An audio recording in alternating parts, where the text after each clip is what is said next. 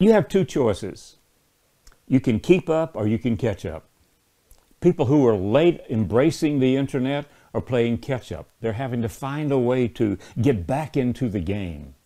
But those who were keeping up, and you're not going to stay ahead very well because so much stuff is happening, those are the future winners.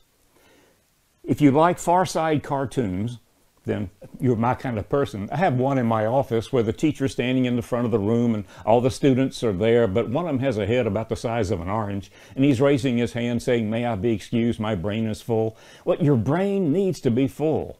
If you picked up 2, 3, 5 ideas out of this conversation, start exploring those. Those are the ones that your subconscious mind is saying, you know, there might be something here.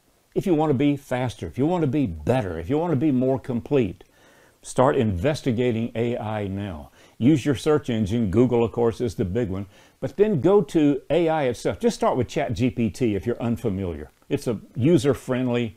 4.0 is a great version. And just put your question in there. And if it doesn't understand the question, it'll tell you.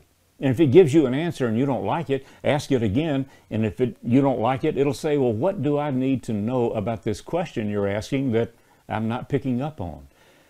This is the learning curve. We're coming out of the embryonic stage. We're just learning to walk.